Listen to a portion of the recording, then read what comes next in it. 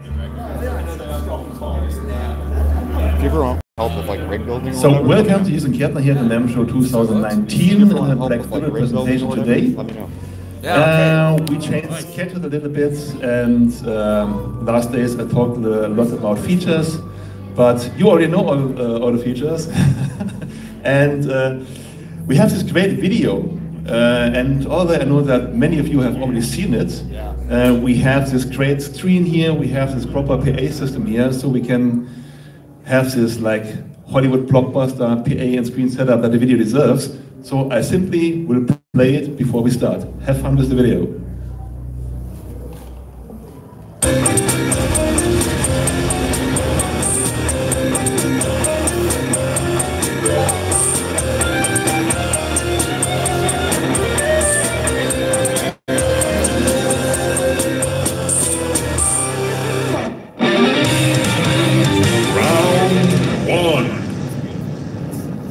Fight!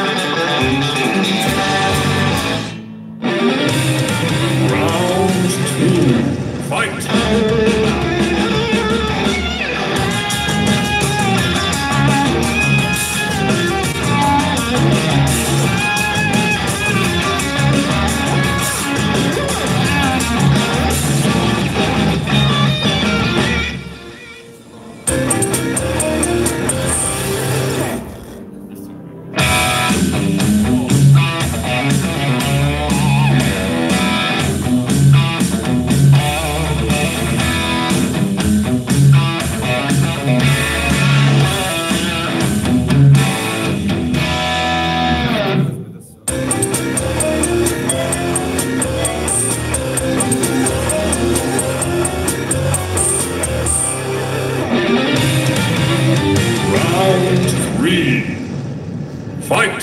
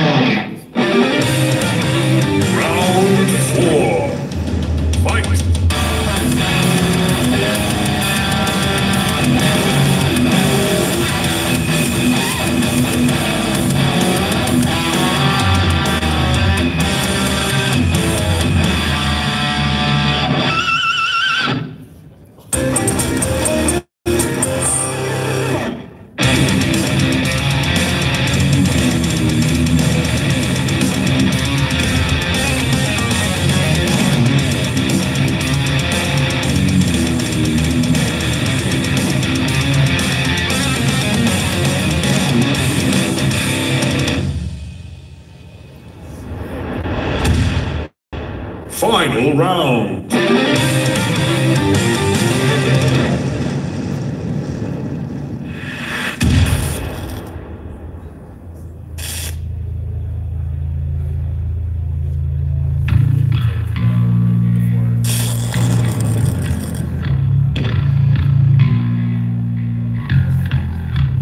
Fight!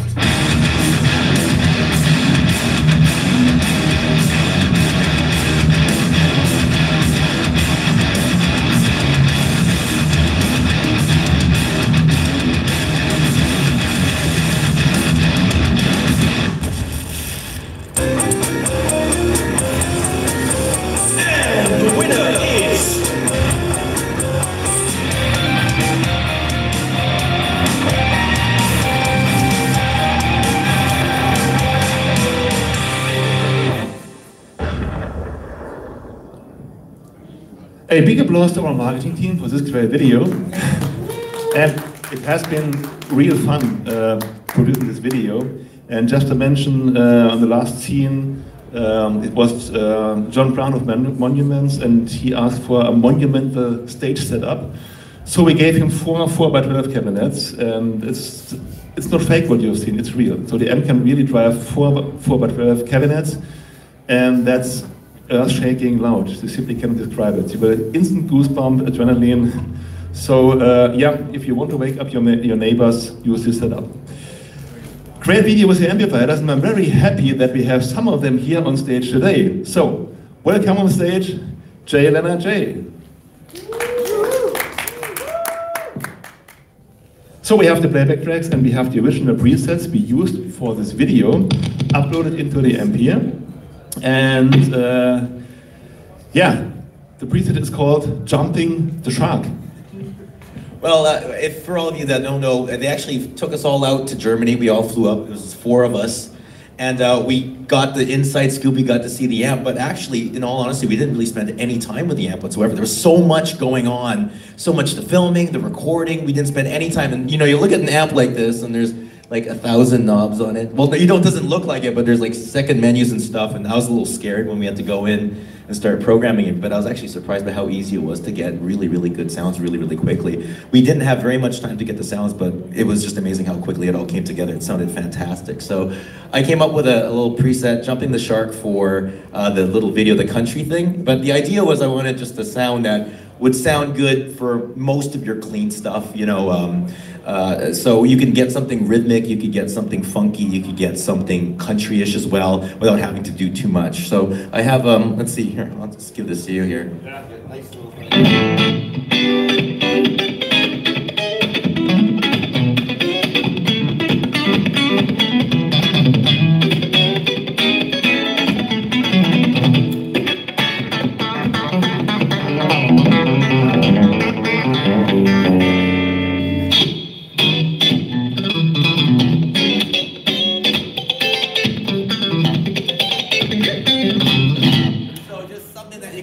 No matter what, you can even do the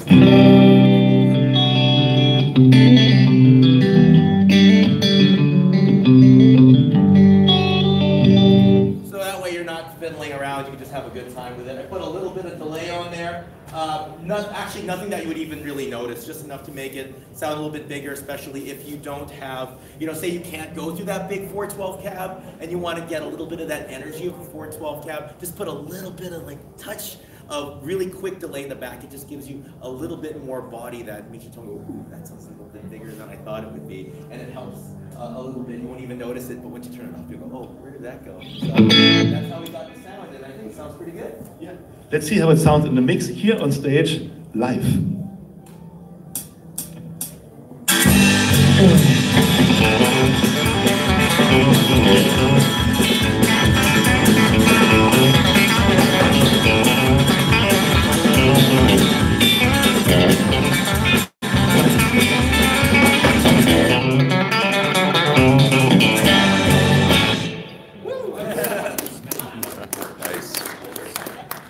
This is pretty fast. Okay, we have another one. The Dirty Hat. The Dirty Hat. Same principle. I put a little bit of that delay in there, a little bit less reverb, and a little bit of a noise gate there, just to make my. I play a lot of single coils, and that kind of gets in the way a lot. It's actually not that dirty. But it's a nice sharp thing.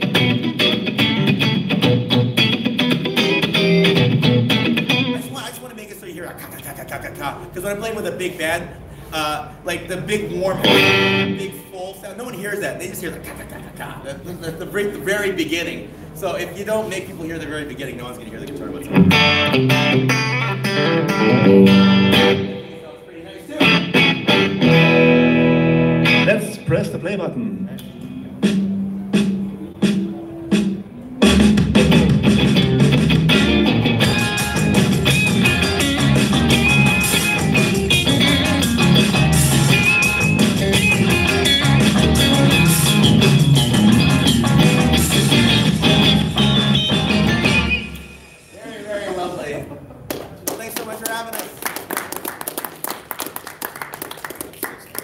Okay, so thank you very much.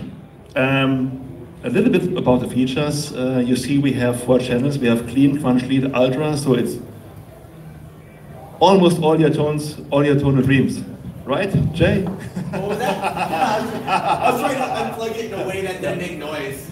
No worries, no worries. No, all your tonal dreams from the 4 channels. And just to mention, we have a channel tailor boost. You only see one boost knob, but behind the boost knob are 4 different circuities. That means depending on the channel you select, you will get a different boost.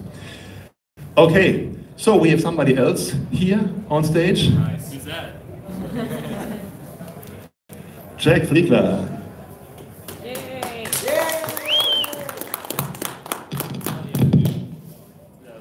So you did a little bit more work than only playing the tracks. So the whole thing around it, I mean, without your help, simply the video wouldn't have been that great how it is. So tell us what you did else. Yeah, well, I mean, okay, so yeah, for this tone, I definitely, I feel like you don't want to have like too much gain, so it's like, it's kind of funny because it's like, you would expect like someone like me who does like metal stuff to be all over like the super high gain channels, and I do have some high gain stuff, but for a tone like this, I'm calling it the lead tone. I actually really like wanted it to be as clean as possible, and like with my particular setup, like I like to rock like pretty high output pickups, so there's a lot going into the amp already, so I really wanted to like ride on this crunch channel. And like we also got the boosting gauge, so that's cool. But yeah, for this tone, it's just all about like cutting through a mix and just trying to like really just have your tone be heard. Cause like my whole thing is like I just want people to hear me. You know what I mean? Cause like especially in metal, it's like you can get lost in the mix so easily if you're like cranking that gain knob or you're on like the super high gain channel and stuff like that, or you have like 800 overdrive pedals on the floor, like you just want to keep it like super simple. And I find that like on even like on my Triumph and stuff, which I also love, like I like to really just like play on like the lower gain kind of tones and just let my guitar be heard, so this is kind of like what that tone is all about. We got some delay, like for those like melodic passages, noise gate, we got the mids turned up because I find that having more mid-range is cool for like having your melodies and stuff. If we're doing a rhythm tone, it's another story there, but yeah, I don't know. We got the gain knob turned up really high because it's a lower gain channel, so we're gonna do that. So let's hear how it sounds.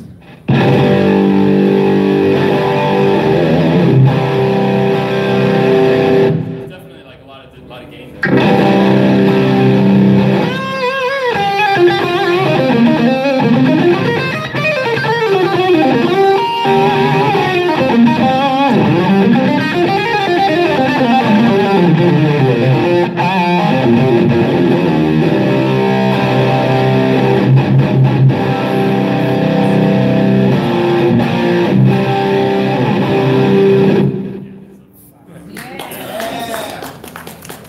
And now with the playback track. Yeah, let's do it.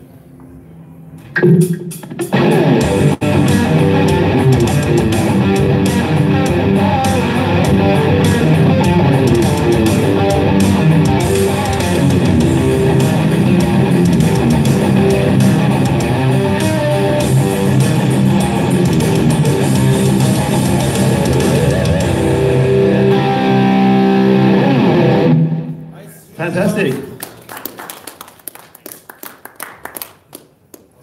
The Chuggy Boy. Yeah. We have to switch the preset to the Chuggy Boy. Yeah, what's about the Chuggy Boy? So yeah, like Jay was saying, we were all hanging out in Germany and we were having a great time, and I was given the task of creating the most brutal metal tone that we could come up with.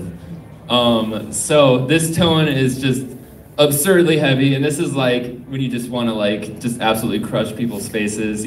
I wouldn't say this is like the most clean or like clear tone, but this is just like the FU like tone, like sorry for using harsh letters, but this is just like the brutal tone, and yeah, I mean, as you can see, we got some different stuff going on here. Obviously the noise gate is cranked because we're gonna need that for all this all this gain. We got the preamp EQ, we got high trebles, super low mids, of course, you know, because we're doing super brutal stuff here, so we just want to be like crushing, you know. That's actually five more mids than I wanted, but you know, we had to. There's a lot of legal discussions there about how much mids we need to have. Actually, the bass isn't super hot, but I feel like I did that because it's just way too much gain, and you know, we have to trade. We need to make decisions about that, you know. Yeah, we got the gain. Yeah, we got the boost engaged, and yeah, let's see how it sounds. Also, oh, sorry, like we'll talk about the sagging too, because like the sagging is all about like the power amp, like compression sound. Like it's obviously just like the idea is that you can dial in like how you want your amp to react to your playing. So I feel like with this tone, you want it to be a little bit lower, so you get that headroom, you get that tight, like you know, like. Almost like, I feel like Pantera kind of style, like, you know, Dimebag really liked his like super tight kind of like rhythm playing, so we got the sagging control low, so yeah, let's see how it sounds.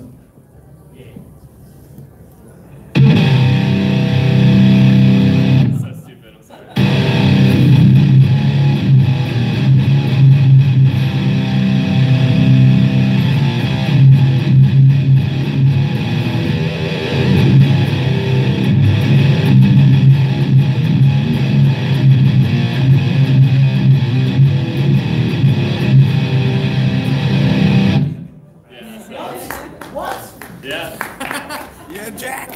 What did you say?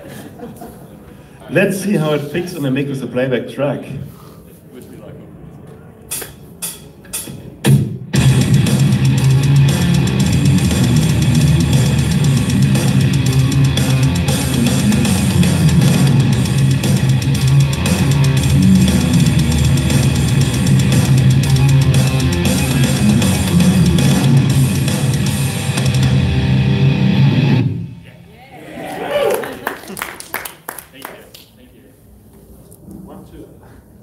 It switched up again, like yesterday. Is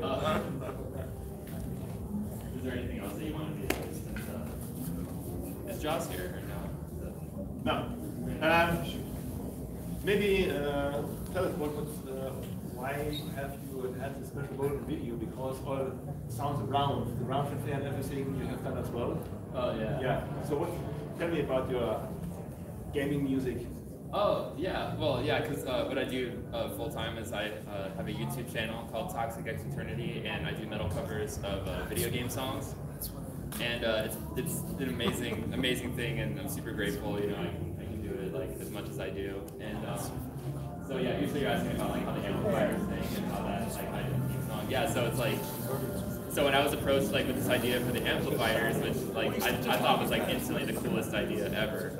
Like, they hit me up because they wanted me to do a theme song for it, so I was like, yo, that's what I do, like, I'm all about video game music, so, yeah, that was a ton of fun. I mean, I got to write the theme song and the little, like the round one, like, that thing, I got to come up with that, so that was super cool. Yeah, I don't know, I think it's like, I mean, you guys saw the video, it's awesome, right? I mean, I thought it was like a really cool idea, it was cool to be a part of it. It was great fun. Yeah. Thanks for having you here. Yeah. Thanks, Jack. Thanks, Jay.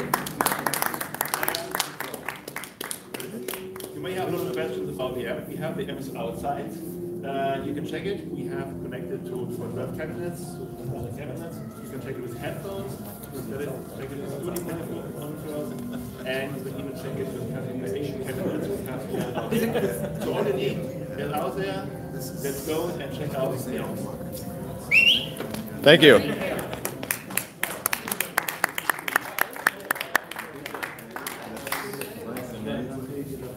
Oh, thank you. Yeah, that was. I still. Yeah.